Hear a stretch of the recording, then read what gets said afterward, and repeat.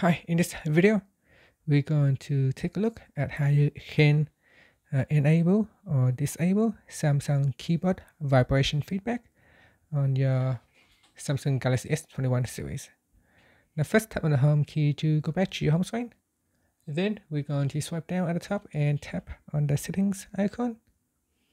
In here, we're going to tap on sounds and vibration. Go down and tap on system sound or vibration control. Then go to the vibration section and tap on Samsung keyboard. Now what this does is that when you switch it off, when you start typing in a text right here, you can see when you tap on the keyboard, it will not vibrate to give you a feedback. However, if we switch it on and when you bring up the keyboard to type, you will feel the font vibrate slightly, just to give you a feel that the key has registered your input.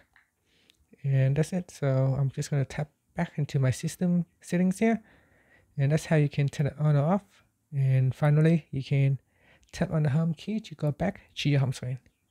And that's it. Thank you for watching this video. Please subscribe to my channel for more videos.